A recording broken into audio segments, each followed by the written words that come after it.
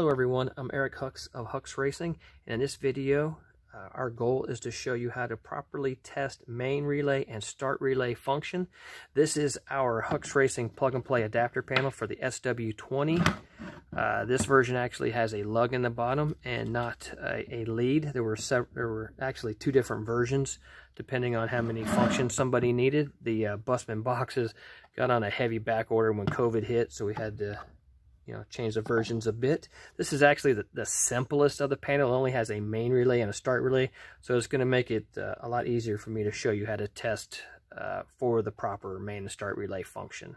Now, this panel has a lug in the bottom. Some of the panels would have had a lead with a 10 gauge or an 8 gauge wire coming out. Same deal, we just want to apply 12 volts to that pin.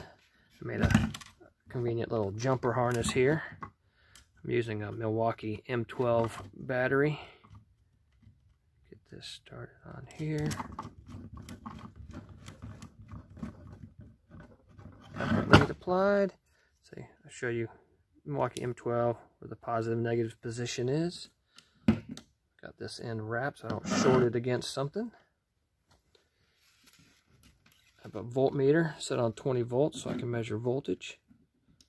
Apply ground to there. Now, this is the E connector, or the K-Series ECU E connector. That's pin position 1. By applying a ground trigger to pin position 7, we will hear the main relay latch. Put the pin in there. Pull this cover off. There we go. Main relay is latched. So now the main relay is in the on position. So if we grab our C101, that's pin 1 there, have it marked. I'll get this properly for you. Pin 9, well, that be 12 volts, correct. Pin 20, 12 volts, and pin 14, 12 volts. Awesome. Let me turn this so you can see. So that's 14, that's 20, that's 9. Now, if it's been watching our videos, I like to use position 1 and 2 for the reverse lights. This one, 12 volts will be on pin 2, and that should have 12 volts also. Awesome.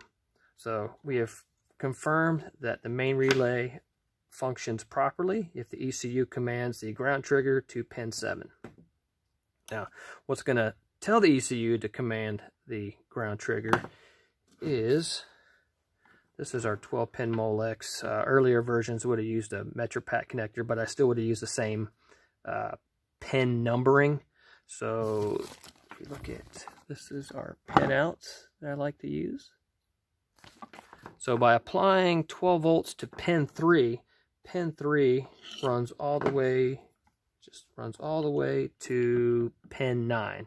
So 12 volts to pin 9 on K-Series E connector E will then command the ECU to latch the main relay, so it will apply ground to pin 7, latching the main relay. Now, if the ECU is not powered up and this connector is plugged in, and you back probe it, you'll see 12 volts. But all you're doing is seeing the 12 volts that's coming across the main relay latching circuit. But once the ECU commands the relay to turn on, that becomes a ground signal. Now, that was how you check the main relay. Let's go ahead and then switch all this up to check for start relay function. That there. Okay. So now the start relay requires a ground and a positive signal. So we have ground on pin 7. So I'll take my ground lead coming from the battery. 1, 2, 3, 4, 5, 6, 7 to pin 7. And now by applying 12 volts, I got this protected by applying 12 volts to pin 6 here. Oh, yes, we hear the start relay click. Now to confirm that, pin 16 on C101, 12 volts. So like I said, that's pin 1, goes to 10, 11, 12, 13, 14, 15, 16. Pin 16, start relay 12. See if I can keep this held. If I pull this out, 0. Perfect. So, and simple as that, we have confirmed start relay function.